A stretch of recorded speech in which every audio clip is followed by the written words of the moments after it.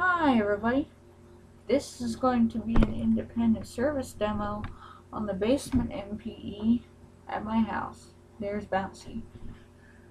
I've never seen this before. Can I vlog while you're doing this? Yeah, you sure can. Can you hold the camera? No, I can't really. Then you can hold it out in my pocket. I got the, just so you know, if this is not your own man-powered elevator, if you do not own this man-powered elevator, this is legal tampering that I'm doing.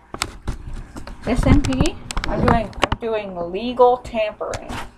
Illegal tampering is when someone gets caught, like someone who does not own the elevator or MPE, whichever, does, like a building owner or house owner catches you, you can be thrown out. Which, if you do not own that MPE, do not tamper with it. Which, I own this MPE. I got the independent service key switch.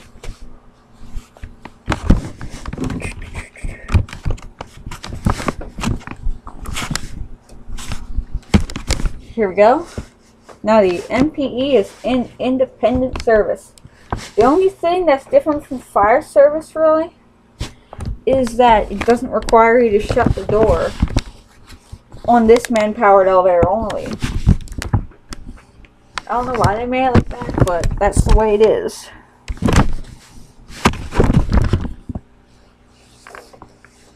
Anyway, let's go down to the basement.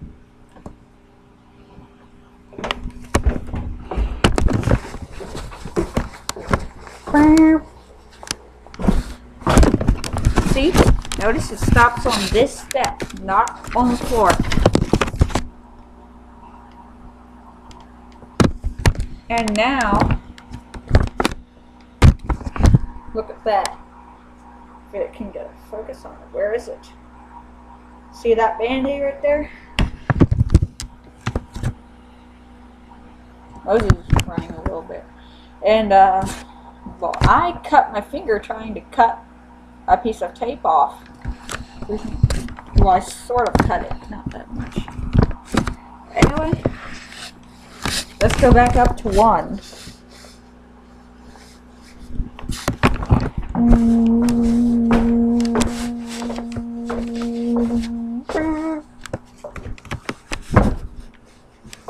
Notice it stops on this step again. See where my feet are? Let's take it on one more ride just for the heck of it.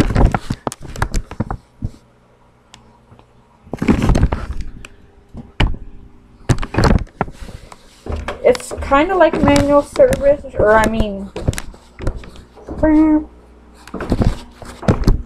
what I'm saying is, it's kind of like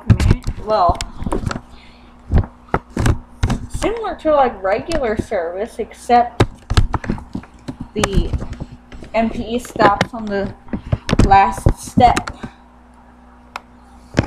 Anyway, now we're going to go back up to 1.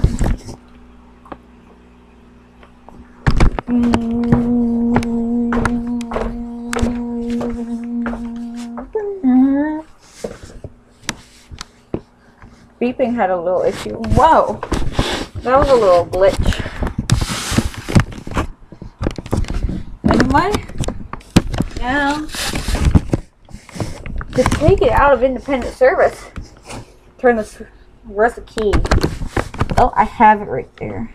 It's in my pocket. Okay, now we turn it to off. And it is back in regular service. Boom, boom. Down chime.